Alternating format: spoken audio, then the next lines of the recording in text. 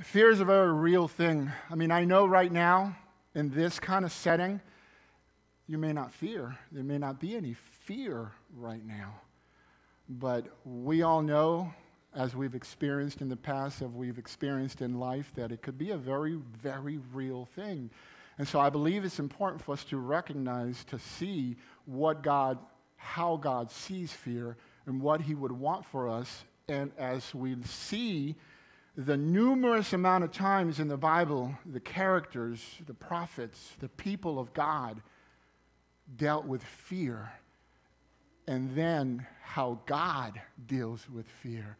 So it's real important for us to pay attention, to look at the nuggets, to look at not just the information, but the application of what we can do in the times in which we get pressed.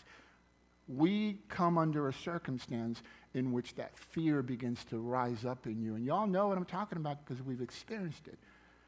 And so let's pray. Heavenly Father, Lord, we thank you again for your word, for your powerful word, your alive word, Lord, that continues to help us in every single aspect of life as long as we apply it. In the name of Jesus, I pray. Amen. So this is the second week of a sermon series called Fearless. Fearless. This week we're going to be discussing the future, our future, hopefully with us fearing less. I don't know about you, but sometimes my future, I can fear it. And there are many things that bring about that fear because of some of the things that we're going to be learning today. I remember going to the retreat, and this is kind of interesting because this is a small snippet as to what someone goes with fear, and sometimes you don't recognize it because it happens just like that. I was there, and I saw one of my grandsons. His name's Aiden, and he's about yay tall. He's 13 years old.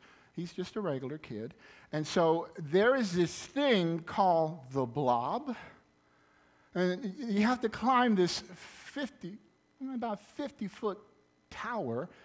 And then you got to go out to the edge, and at the edge there's this big balloon-looking thing. They call it a blob. And then you got to jump on this blob. And so when you jump on this blob, then you got to make your way to the edge of the blob. And then a 200-pound man comes, and he jumps where you just landed, and then it propels you 10 feet in the air as your legs and your arms are all waving like this and into the water. This looks like fun when you actually see it. I don't want to do it, but this looks like fun. I was like, Aiden, check it out. Do you want to go do that? And he looks up and he goes, no. And I'm like, well, why not? It looks high, and I'm like, well, I mean, it's okay. If you decide to do it, do it. If you decide not to do it, well, don't do it. It's fine. So he thinks about it. I can see his little wheels turning in his head, and I look away and say hi to some people, and I'm like, hey, and he's already climbing up the ladder. And so the first sign that his fear that he had, because it was so high, was overcome. So he gets up on the ladder, and there's other people in front of him. So they go, and then I watch him as he looks around the lake, and then he goes up to the edge, and he looks down, then he turns back around and moves back. The second time that you see him struggling with fear. But this young man got encouraged by all the men that were there, and they were also observing him kind of, oh my goodness, oh. And they were like, you can do it, do it, don't be afraid, come on, you can do it. And they started cheering him on, and that encouragement, he just went, Now, after that first time, he realized how much fun it was. Guess what he did? Another time, and another time, and another time. And so his fear was gone. But in the beginning, it took a little bit for him to recognize that, this looks like fun, but I'm a little afraid of it. And so this is just a small portion of what fear can do in our lives in a fun environment. Now, let's talk about what fear can do in a completely different environment using some of the examples that the Bible has put some of these characters in a scenario of true fear. Our passage is from Joshua 1, 6 through 9. Joshua 1, 6 through 9. Now, let me set the stage for this passage.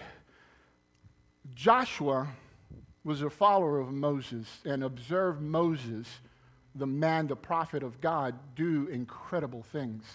And as he watched and observed and followed his direction, he saw what God has done in the life of Moses. Now, Moses is dead at this time. Moses has passed away.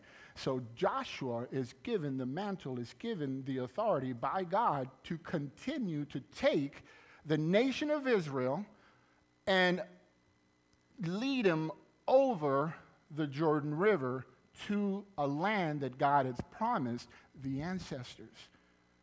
So this promise took a long time to happen, but it finally was happening. So Joshua was the one that's supposed to lead them over to the promised land. Now, for those of you who know, when you read the book of Joshua, you'll see that there was a lot of battling that was going to come up. There was a lot of warfare that was going to come up. And the enemy was not all human. And that's a big battle that Joshua had to face. And so let me read from Joshua 1, as I said, 6 through 9, but we're going to focus on one part of this verse, but I want to read the whole verse.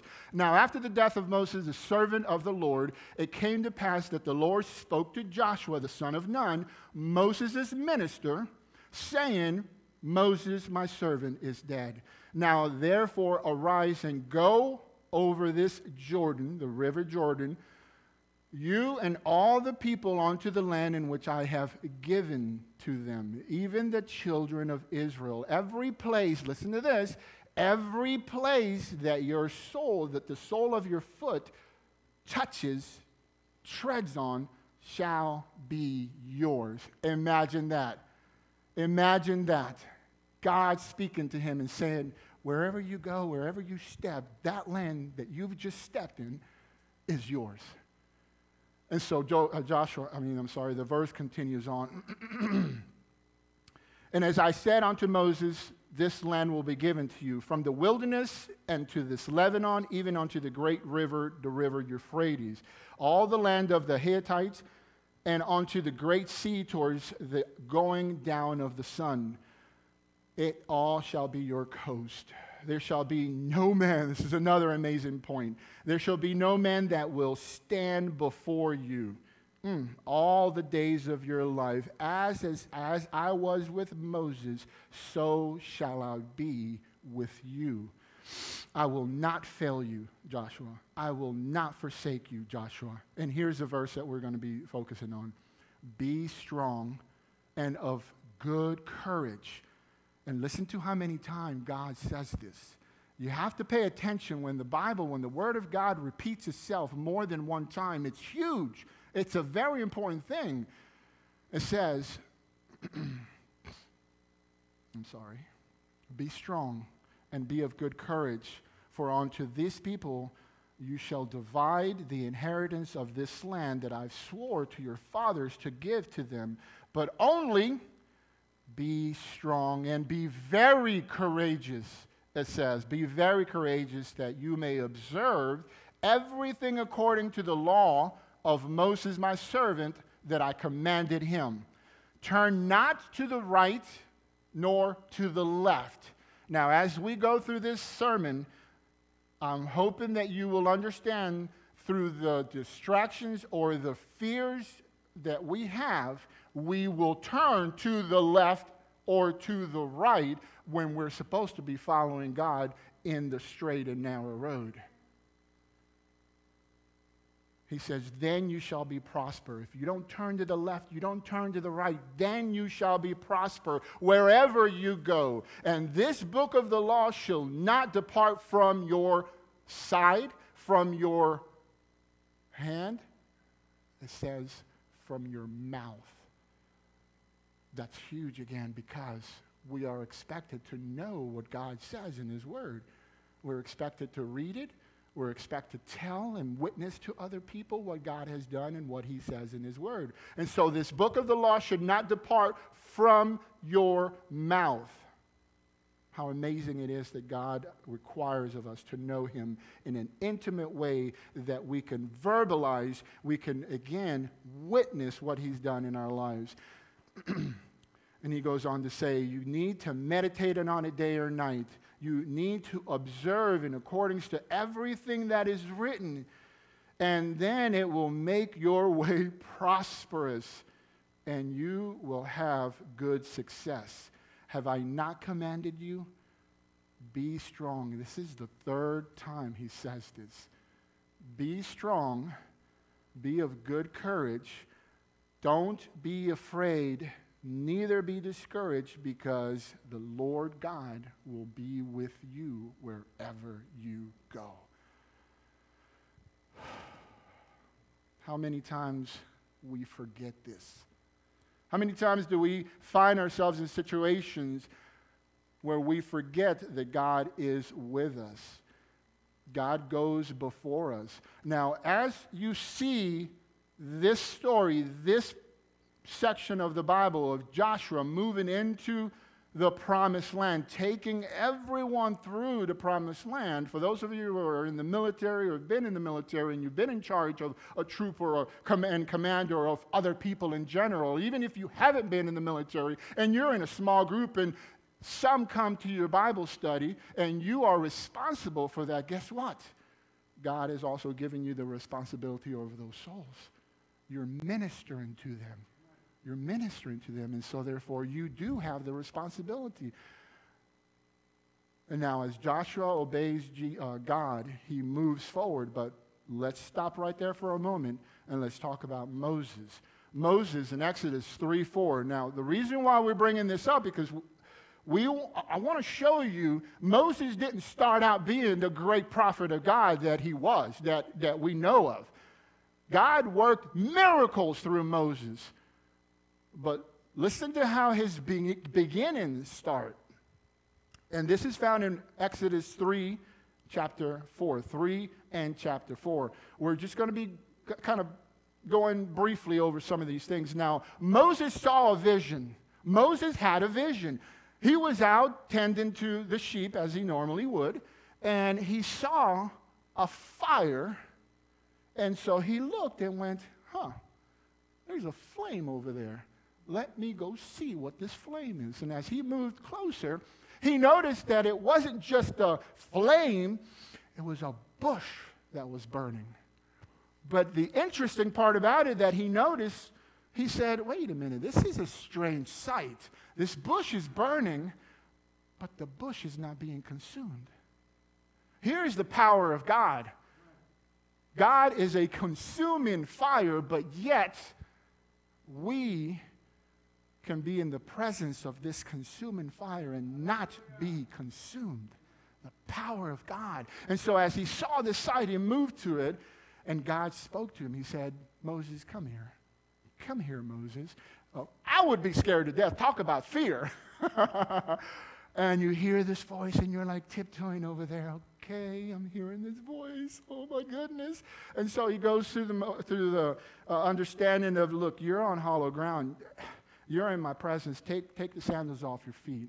Be in my presence as I've made you to be. And so God begins to have this dialogue with Moses about what he needs Moses to do. A lot of times we've been asked, perhaps in ministry, perhaps at our jobs, to do something that goes beyond our comfort zone, and we kind of go, well, I don't know. Well, it comes with a bonus. It comes with an increase in your pay. Okay, we're fearless at that time, but nevertheless, God gives him this instructions of what he needs to do. But not only what he needs to do, now get this. Moses is supposed to go before the most powerful man on earth at that time, Pharaoh. Pharaoh of Egypt, the most powerful man on earth in this region. I need you to go to him. And by the way, I need you to also tell him a couple of things. And I need you to tell him these things exactly like I tell you, because this is important. He needs to know who is the God above all gods. And so speak to him and let him know who sent you, the I am who sent you. Now, Moses is giving power. He's given the privilege to utilize the power of God. God sees a staff in Moses' hand, and he says, what is that you're holding? He goes, it's a staff. He goes, throw the staff down. And the staff, as some of us know, turns into a serpent. Very odd, isn't it? There's a reason why that staff turns into a serpent, and I'll tell you in just a minute. So he picks it back up again. God tells him to pick it back up again, picks it back up, and it turns back into a staff. That's power sign number one. This is a sign, this is the power of God that Moses was supposed to take to Pharaoh and show that God is a powerful God above your gods. And so the second sign that Moses was given the privilege to wield was the power of healing. See, God told him to take his hand and put it in his coat, jacket. And then when he put it in his hand, he took it out. It was leprous. It was white. It was just, ugh. And so it's like, oh my goodness. And he says, put it back in your lapel. Put it back in your coat. And he did. And he took it back out, and it was healed again. Again, a serpent, the power of healing. And then the last one, he asked him to take a bowl of water or some water and pour it onto the dirt, onto the ground. And the water transformed itself into blood.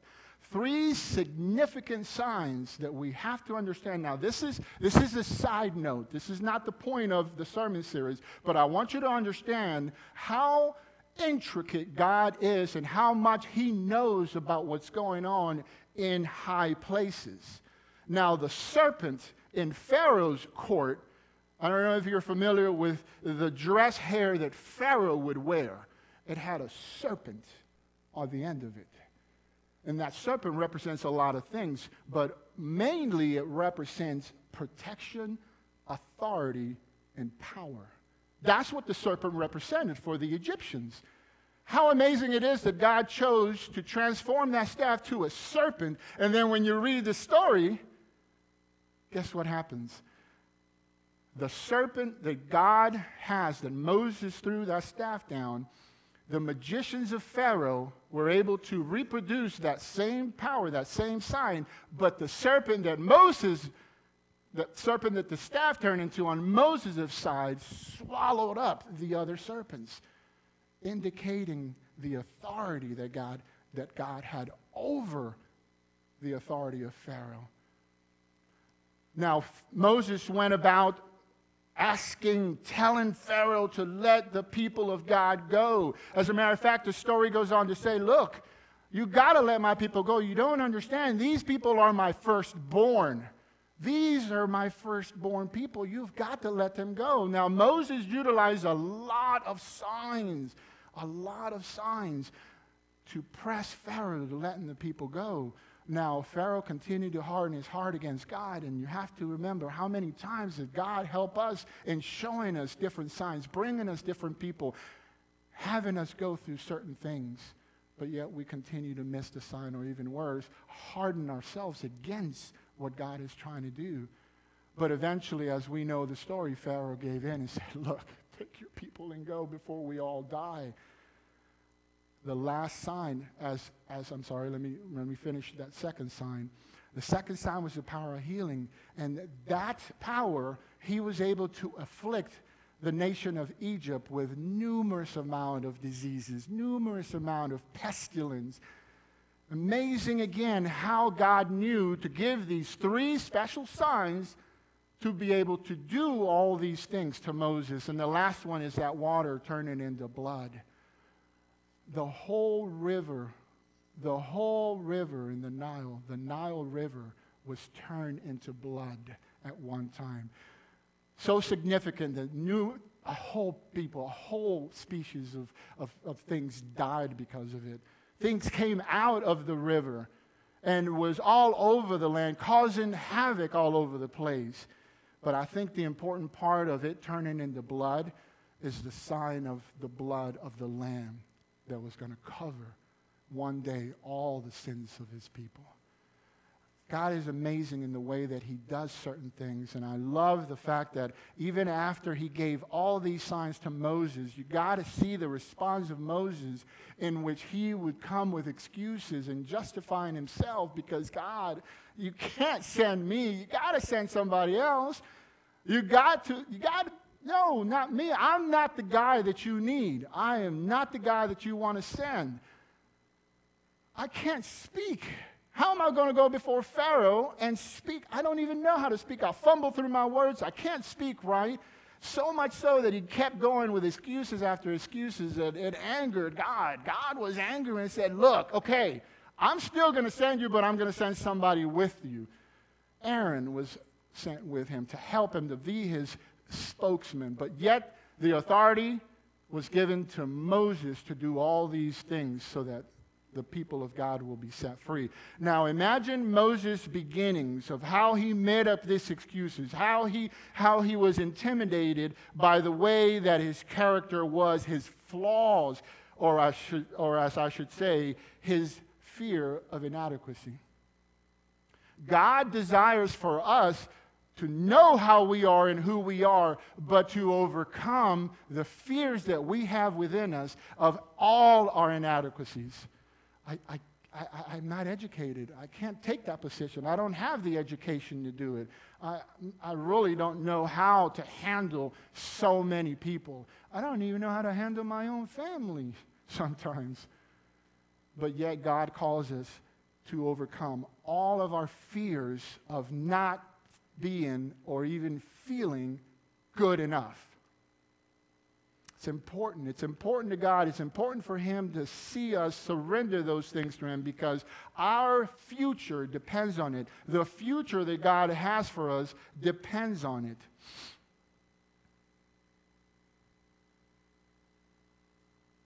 Ephesians 2:10 tells us this, and this is just a reminder to us that God desires to encourage us through his word so that we can remember in the back of our heads how valuable and important we are to him. Ephesians 2:10 says this, for we are God's handiwork. We have been created in Christ Jesus to do what? Bad things, mediocre things, somewhat kind of things, good works. God has made us, his handiwork has created us, some of us tailor-made for these good works, in which who has prepared in advance? God himself has prepared these things. Imagine you were created with a purpose.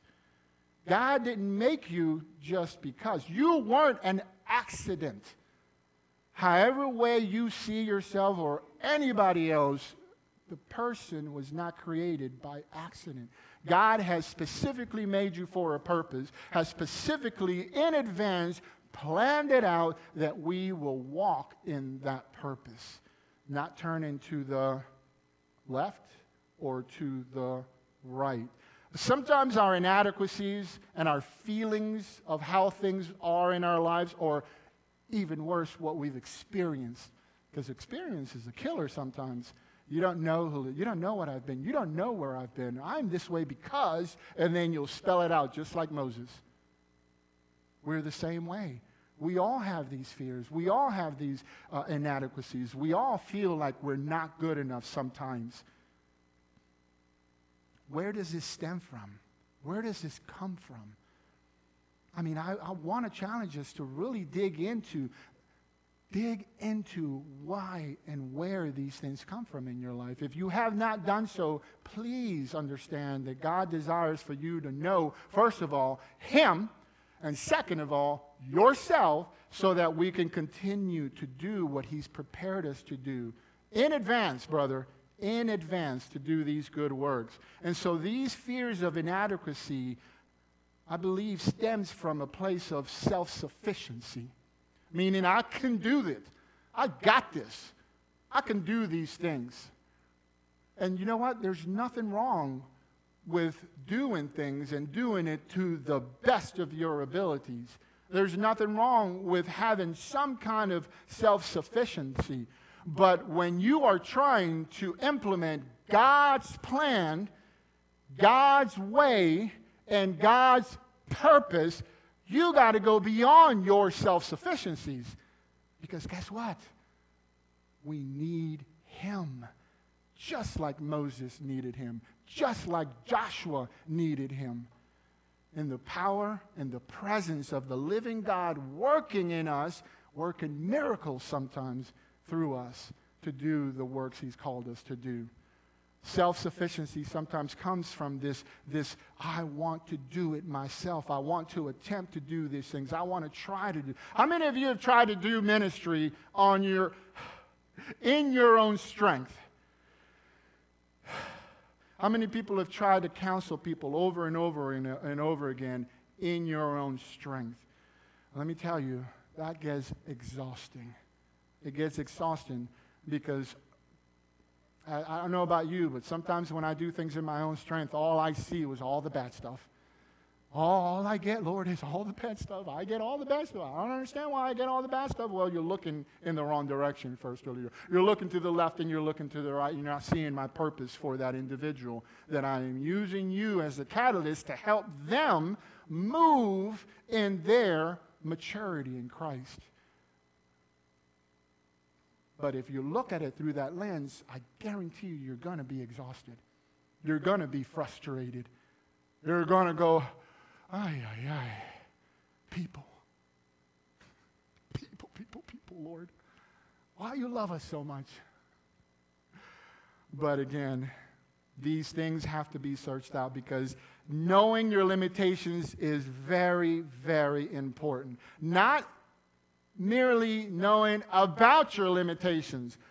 I mean, have you ever not even considered doing something just because you just didn't think you could do it? You never really tried it, but you said, I can never do that, so I'm not even going to try. You have never even tried it, but yet you've never done it. You don't know. There is a point in which you have to know your limitations, but at least try those things out before you say, I really can't do that because I've tried and I've tried and I've tried and I just can't do it. It's important to know our limitations. I think it's very healthy. I think it's a godly thing for us to get to the point of our limitation. Get to the point of, I can't do it anymore. But the bad section part of getting to that point is sometimes we wallow in the failure. We say to ourselves, well, you know what? I tried. I'm good with it.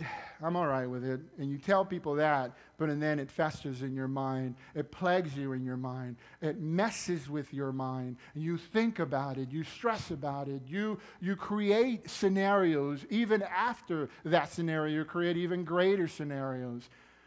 I love my wife, but my wife, if she was here now, she would tell you she does exactly that. She will take a little failure, and then in a couple of days, it'll be this huge rock landing on her, and we have to go back to the beginning. Honey, it's okay. It was just this big, until she understands how to deal with her limitations. And I think, again, it's very healthy for us to get to a point, I would say, to have the opportunity to fail. You know why? Because we have the opportunity to ask God to help us, to speak and ask God and pray to him, knowing, God, there is nothing more I can do with my family. There is nothing more I can do with these kids besides kill them. But, of course, that's wrong. You do know it's wrong, right? Please, Lord, help me. You've been there? Help me. Give me some knowledge. Give me some patience. Oh, don't ask for patience. You'll get more of the same. But I think it's an opportunity for us to get to a point where we can't do it anymore. Have you pushed yourself to that limit? Whether in your field of expertise or just in life in general, have you pushed yourself to the point that, man, I am tapped out, I don't have any more. No more strength. No more power in my own strength. That's when you go, God, I know you're with me. Your word tells me that you're with me, that you'll never forsake me, that you'll never leave me. And how close is he to you? Right there, right under your breath. That small prayer that you pray that no one else gets to hear but you. And God saying, Lord, I really need you right now. I need your presence. I need your power. How amazing it is that we get the opportunity, but not only to stop there, but God desires to give us more and more and more because his ability has no end.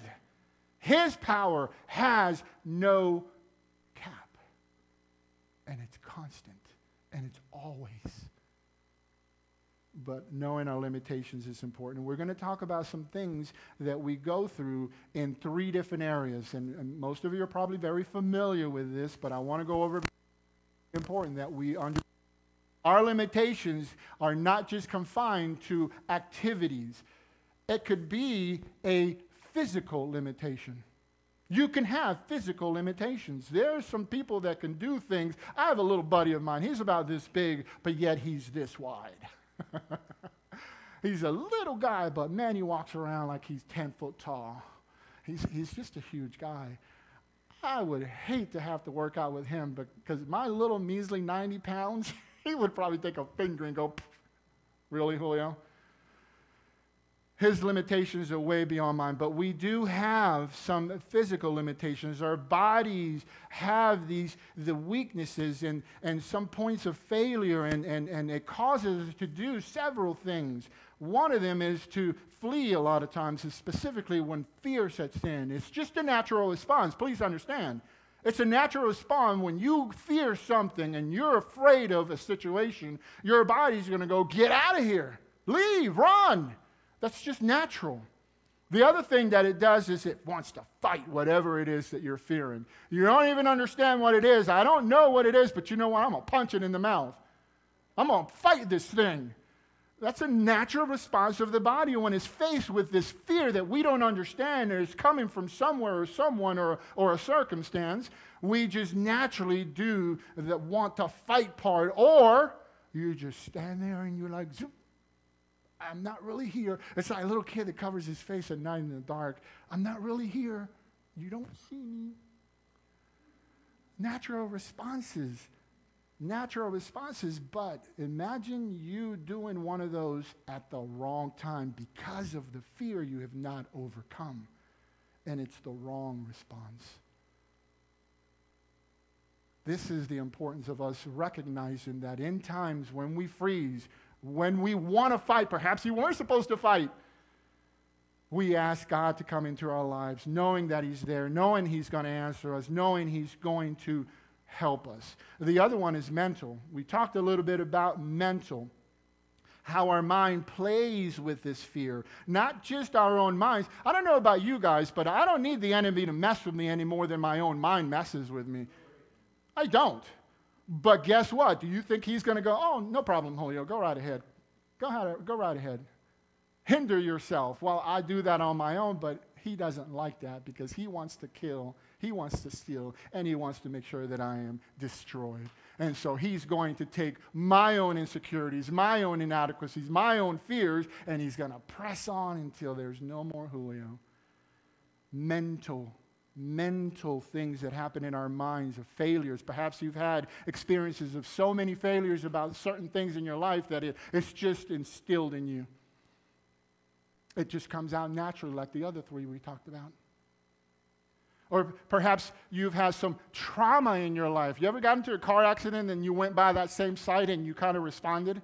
Or you reacted? Or something happened equivalent to that thing that happened and you find yourself like reacting to it? That's a trauma. Perhaps someone has lied to you for so long to keep you in check, to keep you in your box, keep you, and you've believed it. And now you identify with it, and you carry it everywhere you go. What's your name? I'm fear. I'm fearful. That's who I am. I'm timid. I don't speak out. I'm pulling out the badge, just so we're clear. Spiritual. spiritual fear. That's another section in which some of us need to recognize what the limitations are, what we have in reference to our spiritual limitations. I believe the plan of God and the purpose of God have timing. They have timing. And sometimes when we get fearful, we abandon the patience that we have for the timing of God and replace it with something else, thinking that that's God. I'll give you an excellent example. You confuse a spiritual experience that creates an emotional response, and you think it's spiritual because of your emotional response to it. And even worse, you move through your life or your walk with God desiring this emotional experience and then call it spirituality. It's confusing sometimes. But these are how we need to pay attention where we are, what we think about, what we're doing, and how we're doing it in order to understand how to obey God's plan. Obedience and obey God's plan. Remember, God will never abandon you. God will never isolate you. He always brings like-minded people alongside you. I have two of the best friends that I've ever had in my life sitting here today, and they've been with us since the very beginning. As a matter of fact, this morning I was so compelled to say thank you for always being present, for listening to God and being obedient to be present, to be a support for me and my wife, to be an encouragement for me and my wife. It's an amazing thing. God never desires for us to be alone. Even from the very beginning, He says it's not good for man to be alone. That's why He created families. They're precious to Him. Listen to this verse where Matthew 18:20, where He says, when there are two or more people gathered in the name of Jesus, guess where He is? Right in the midst of them.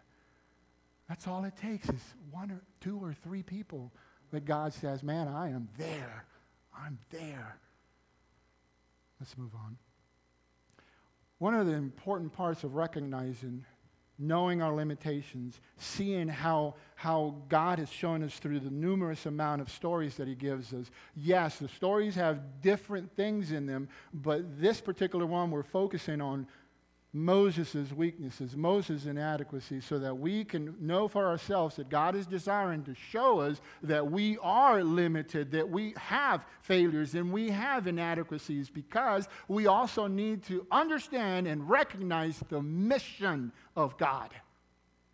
That is top priority, the mission of God. And if you miss this, as I said earlier, you will go to the left, or you will go to the right. It's important for us to stay on mission with God, recognizing the mission of God. And what is the mission of God? We can find one of these. We're only going to cover two, but we can find one of these in Matthew 28:19 through 20. And it says, therefore, go. Don't freeze. Don't freeze because of fear. Therefore, go and make disciples of all nations. Not just the neighbor down the street, not just in our community, all nations, it says. And you know what? Maybe God will send you. You don't know. Maybe God will send you. Make disciples of all nations, baptizing them in the name of the Father, the Son, and the Holy Spirit. Teaching them to obey, obedience, teaching them to obey everything I've commanded. How interesting. Did it not just say in Joshua 1, make sure you obey everything that I'm telling you. Make sure you pay attention to what I'm saying. Don't let this book fall from your memory. Speak it. The Word of God is alive. The Word of God is powerful. speak the word of God in every situation, and you will see the power of God in your life. Teaching them to observe, teaching them to obey everything that I have commanded you. And here we go again. And surely I will always be with you. How many times has the Lord spoke and said, I am with you. I will go before you. I will be there with you. How many times? And here he goes on to even go further and says, not only will I be with you, but I'll be with your children and their children, just like he was with Moses and Joshua. Because he made a promise to them. He made a promise to the ancestors. And so therefore he can say, to the end of what I have accomplished, I will accomplish it. To the end of the age. So you may not get to see the fruitfulness of everything that you have poured out your heart, whether into your family or into your ministry, but know this, the promise of God stands till the end of the age. Hallelujah. That he will be with you, your children, your grandchildren, and so on and so forth. Praise be to God. John, not this guy here. Hey, wake up.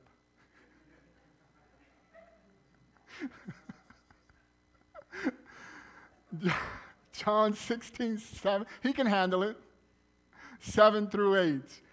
But verily I tell you, this is another mission of God. Remember the blood I was talking about? The sign of water turning into blood, how important it was not only for Pharaoh to see that something as lively as a river that brought them a lot of things, brought them product from other places to their lands, to their shore. So they lived off this river, but now it's turned to blood. Verily I tell you the truth, it is good that I am going away. This is Jesus speaking. Unless I go, the advocate will not come. The mission of God, the purpose of God, why he came to die on a cross, not only in replacement for us that should have died on that cross, but now the promise of the Spirit that look, I have to go. Because if I don't go, then I can't send. I have to go. I will send him to you, the advocate. And when he comes, he will prove the world to be wrong about sin, about righteousness, and most of all, about judgment. Listen to that. The righteous judge saying sin will be judged. And the world has got it wrong. And the Spirit that I'm sending to you will minister to you and tell you these things for yourself.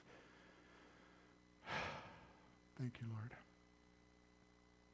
We must understand the mission of God. It is imperative for us to know it, to do it, to pursue it, and to follow it. What is the trend that we're seeing in Joshua 1, verse 9 that we read? What is the trend that we're seeing in Matthew 28:20? What is the trend that we're seeing in John 16:7 through 8? What are we looking at here? When we see and we experience and know the mission of God, it is impossible for us to fail even when we fear.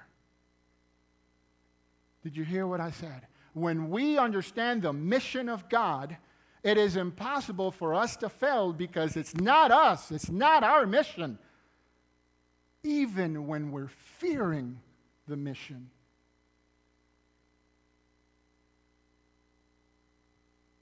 Let's move on. We also have to understand the provisions of God. And this is important because a lot of times we ask, well, how am I going to do that? Well, where's that coming from? So how am I going to live off of this? we have these questions. We go through these things whenever something comes about, whenever we take on something. All of these things come about. But God wants us to understand that when we take stock of the many and numerous amount of times that He's provided for His people, for His prophets, for His nation, in supernatural ways sometimes. God doesn't always have to act in a supernatural way to do things. Sometimes you're in need, and all of a sudden you will meet the right person at the right time, and guess what they have for you? That gift from God that you have been asking or praying for. But it's important for us to recognize, taking stock into God's provision by understanding that our fears don't dictate those things. And let me give you a small example, and I have gone through this personally. That's why I can sit here and talk about these things. Oh, sorry. Maybe we don't have time for that story. I'm sorry. We need to move on because we have another 20 slides. Just kidding. We have another few slides. I did want to go there, but I cannot go there. Recognizing the provision of God. First of all, in our basic needs. Our basic needs. Those basic needs, I hope you understand, are being met by God. And we're going to go over 3 verses that prove and show us that we can depend that our basic needs will be met by God. First one being Deuteronomy 29:5, where it says, "For 40 years I have led you in the wilderness." This is that time in which Joshua took them over the river Jordan and they dwelt and they wandered all over the land. "For 40 years I have been leading you through the wilderness. Your clothes have not worn out." I want one of these jackets. I want one of these shirts. I don't know about you, but my shirts wear out. I have one with a hole right now. I think that was a moth, though. Your shoes will not wear out. 40 years. Goodness, market that. I'll pay whatever. Basic needs being met. Philippians 4:19. And my God will meet all of your needs according to the riches of His glory in Jesus Christ. Matthew 6:26, our basic needs being met. Now look at the birds of the field. I love looking at birds in the fields. Nature is one of my favorite things to observe. Look at the birds in the fields. They don't sow, they don't reap, they don't gather into barns and save for themselves for a rainy day, but yet the Father, our Heavenly Father, takes care of them. He makes sure that they are fed. How much more you, who are more important, are made in the image of God. How much more do you not think He's going to take care of you? The second provision that we must understand is a clear passage. Now, please don't misunderstand. A clear passage means that there is a direction, that there is a vision, that you see it, but it's not always safe. I'm sorry, but it's not always safe. But yet God promises deliverance from us, to us. Psalms 34:4-10. Excuse me one second. I'll look it up. Psalms 34. If you have your Bibles with you, turn to Psalms 34. You got to read this. This is beautiful. Starting in verse 4 through verse 10. I sought the Lord, and He heard me and delivered me from all my fears. They looked upon Him and were delighted. They were lightened, and their faces were not covered with shame. This poor man cried unto the Lord, and He heard him. He saved him out of all of his troubles. The angel of the Lord encampeth around them that they fear Him. The ones that fear Him, He encampeth around them. He delivers them. Taste and see the goodness of the Lord. Taste That's a very strong thing. Sometimes we have I can't stand onions. So when I taste an onion in my food, I will spit it out. I know I'm a kid. I'm sorry. I don't like onions. But it says, because I know how strong taste is, we know how strong taste is. I love the language that he's using here. Taste how good the... Hey, you settle down over there. Now I got to defend my heritage. I don't like spicy food either. I have lost the crowd. Oh, man, where was I? Taste and see the goodness of the Lord. Blessed is the man that trusts in the Lord. Trust, man. How many times have we chosen to trust God, but yet we have conditions? Oh, God, I want to give you my whole life. Everything belongs to you, but, however, and then here comes the conditions. I wouldn't call that trust. I would call that manipulation. Trying to get God to do what you want him to do by saying, I'll trust you. Don't get me wrong. I do it. I'm getting better at it. But those who do trust him. Amazing Psalms 34. Read the whole thing for yourself. God gives us clear passage. He grants us clear passage. He told Joshua, every single step that you take at every single place that you go is yours. Clear direction, clear passage. Rest. I love sleeping. Come on, everybody. I love rest, and I'm glad that God commands it. I am so glad God commands for us to rest, and it is important for us to know. As a matter of fact, it's the 4th commandment in the 10 commandments. It's kind of up there. I love rest, but listen to what Jesus said. I want you to hear the compassion in his words in Matthew 11:28 when he says, "Come to me all who are weary and are heavy laden." Man, sometimes I feel like that when I'm hopping from one place to another. And then I get home and think I can take off my clothes and just enjoy myself and just relax. And my wife says, don't forget, we have to put my pants back on, put my shirt back on, and go off again. Y'all been there, right? You think you can go home and just get on YouTube and no. Something happened to the child. I got to go get him. Something happened to the neighbor. Something happened to my cousin. My grandma's calling me. What? Oh, rest is so important. Those who are weary and heavy laden, and I will give you rest. You ever had that kind of rest, and it may have only been a short amount of time, but you slept good? I love those kind of rest. Sometimes I can sleep for 10 hours. I don't normally sleep for 10 hours. But sometimes I can sleep for a long period of time and wake up just as tired as when I went to bed. Or sometimes I can sleep for 3 to 4 hours, and man, God puts me in that deep, restful place, knowing that I need it, knowing that it's essential for me, that He has commanded for me to rest, and I reach that state, and I wake up just a few hours later, and I feel good. I love that. I love it. Unmatched generosity, number 4. Unmatched generosity. And we got to move along really fast with these.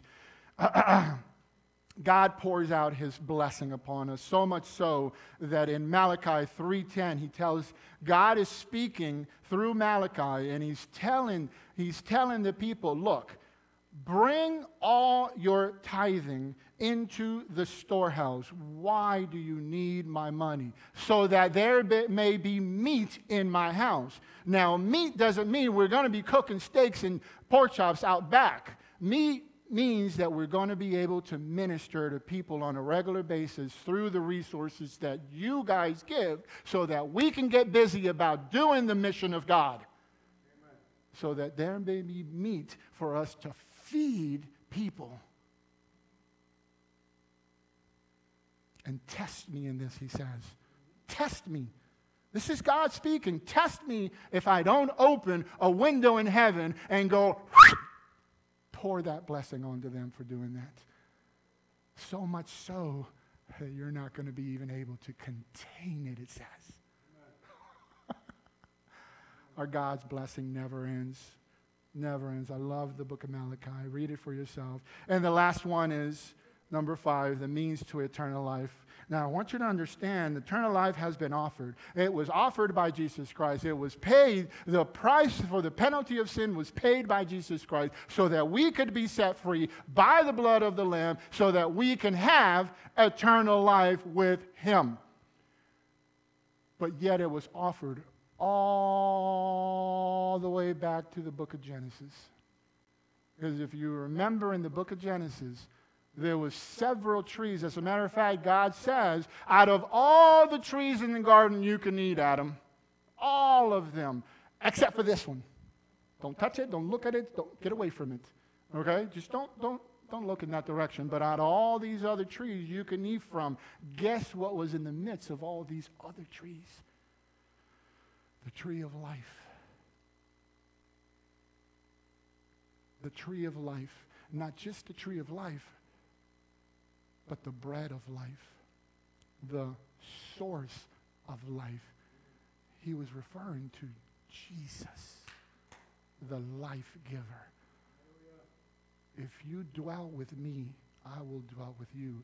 If you feast with me, I will feast with you. If you love me, you will obey my commandments, my word. And as you eat, we will be one. It's amazing, listen to me, it's amazing that God chose to write His laws into our hearts. He chose to engrave His word, His alive and powerful word into our minds because He wants to be an intimate God with us. He wants to love us from the inside as well as from the outside. Eternal life was offered to us all the way back in the garden. Now, we know the rest of the story, and if you don't know the rest of the story, get a Bible, open it up, look at the book of Genesis.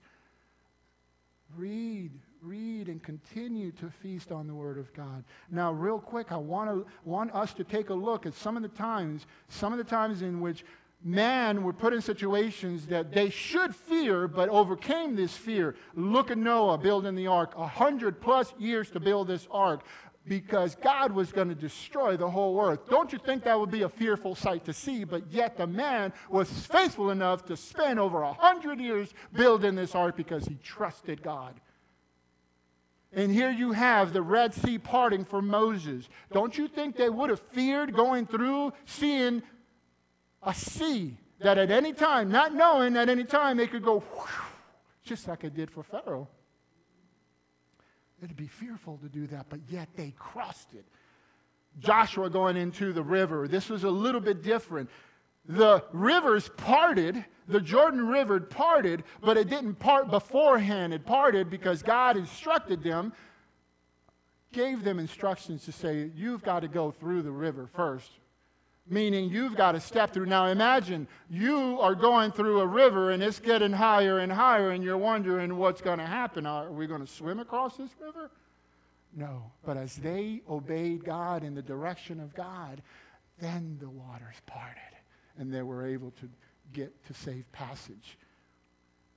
Baptisms.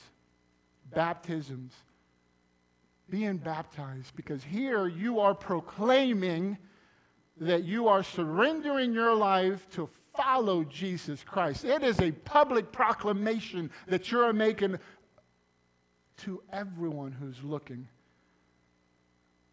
And the fearful part is that you are choosing to follow. You can come up, Scholar.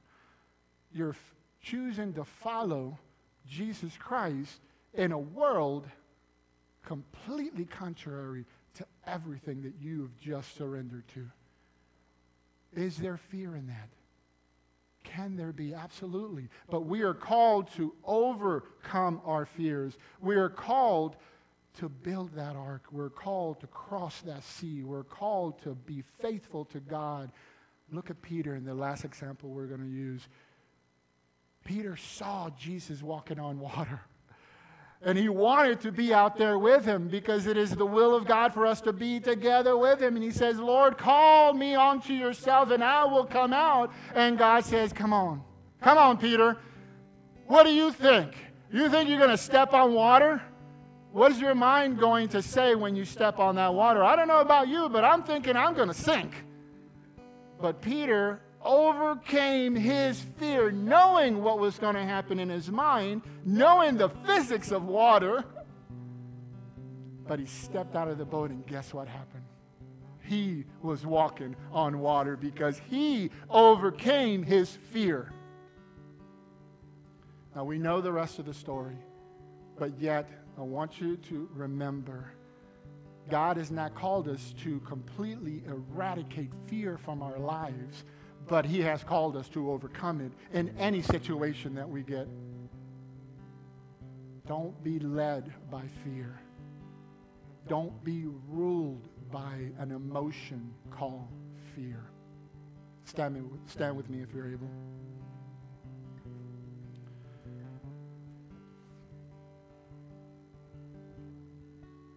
Heavenly Father, Lord, we thank you so much for the fearless sacrifice of your Son, our Lord Jesus Christ, in which he went to a cross and he bore his soul and his blood for the remissions of my sin, Father, of the sins of the world, to give us a freedom not to live in the lie and the captivity of this emotion, this thing called fear, but to overcome as he did, as he conquered, not just the grave, but all things through the power of obedience for a calling that you have purposed, Father. And as you purpose those things in our lives, Father, we will observe them. We will know our limitations. We will surrender our inadequacies. And we will replace our fears with the trust and the faith that we have in you, because we know that you are a great and capable God. Heavenly Father, Lord, thank you for your blessings as we go today. Let us continue to speak boldly in your name and be the witness